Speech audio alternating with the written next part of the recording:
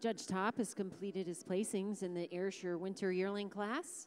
Juniors, please take a step forward.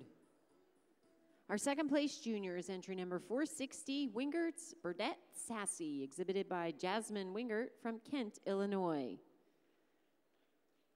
Our first place junior is also second place in the open show, and that is 471, Family Affair Max Dreamer, exhibited by Rachel Heffel from Epworth, Iowa.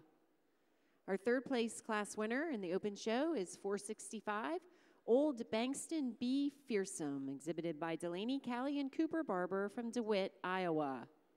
And again, second place, Family Affair Max Dreamer, exhibited by Rachel Heffel from Epworth, Iowa. And winning the class is entry number 2613, Heinemann Viking Karma, and that is also our best bred known, exhibited by Angela Fuller from Attica, New York. Congratulations. Judge Top, your comments. Another great class for your winter yearling heifer class. Different shapes, sizes. Heifers do a little sooner than others, but for me and myself and Matt today, a heifer that comes to the top quite handily for us. Just a heifer that's got the least amount of faults when you break her down part for part. She's a little cleaner all the way through. Shows you a little more femininity down through that bone structure, over that rib structure, than a real balanced heifer coming here in second. Over in the International Junior Holstein show ring, Judge Bew has completed his placings in the Winter Yearling class. Winning the Junior Bred and Owned Award in the class is entry number 165, Arrowridge Atwood Lucille, exhibited by Hannah Richmond of Mannington, New Jersey. Placing third in the class is entry number 163, Ryan View Mario Serenade, exhibited by Ryan Zilgis and Zilgis of Fond du Lac, Wisconsin. Second in the class is entry number 159, Budjon Vale Atomic Bomb, exhibited by Elise and Brady Bleck of Glenbeulah, Wisconsin.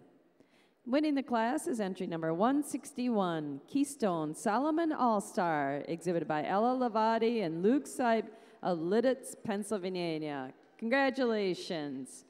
Eddie, your reasons on the class. Well, another wonderful class here in the Winter Yearling class.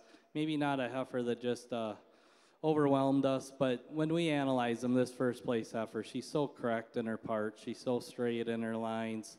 She walks on a nice set of feet and legs. She just has a little bit more stronger across her top line today. She has more depth and openness to that rear flank today, more length from end to end, and just a little cleaner through the head today to go over this really beautiful black dairy heifer fell along in second. But we felt the heifer in second followed the pattern in the first place heifer. She just carried her tail down in between her pins a little nicer, and the heifer following along in third. Had a little more width to the chest, a little more width to the nose, width through the pins, just a little more overall oomph and spring to that barrel to go over this really correct heifer fall along in third. But the third place heifer or the fourth place heifer, she uses that depth and that openness to her rib structure, the depth of heart, the length of frame, and the cleanliness all the way throughout. The third place heifer also probably walks on the best set of feet and legs in the class, and she has a definite advantage over fourth place heifer in the way she tracks and moves a little freer on her feet, rear feet and legs, and the beautiful stylish black heifer come along in fourth.